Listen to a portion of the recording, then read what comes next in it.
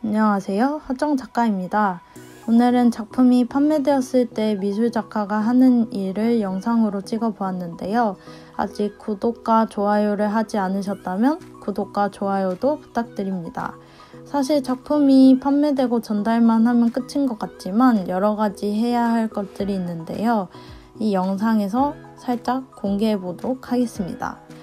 일단 작품이 판매가 되면 첫 번째로 해야 하는 일은 포장을 해야 합니다. 물론 전시장에서 판매가 된 경우에도 철수할 때 포장을 해야 됩니다. 그리고 두 번째는 작품 보증서에 관한 것인데요. 작품 보증서를 발행해 주는 곳이라면 사인만 하시면 되고 보증서를 발행해 주지 않거나 직접 판매된 경우에는 보증서를 만들어서 같이 포장해서 컬렉터님께 전달을 해드리면 됩니다. 마지막으로는 이 부분을 사실 말씀드리고 싶어서 찍은 영상이기도 한데요. 바로 작품 판매 리스트를 만들어서 정리해야 합니다.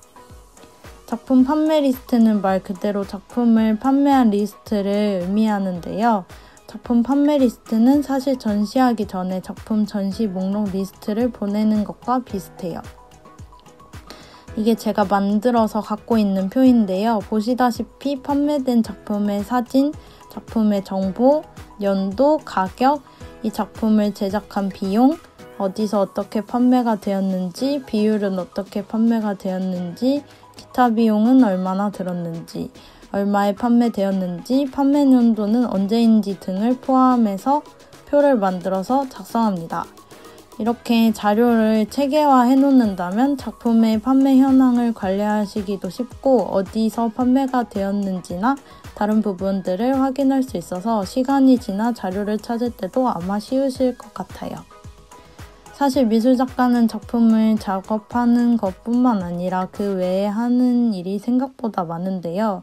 이 부분은 다른 영상에서 자세하게 다루도록 하겠습니다. 점점 날씨가 추워지는데 감기 조심하시고 다음 영상에서 뵐게요. 좋아요와 구독, 댓글도 부탁드립니다. 감사합니다.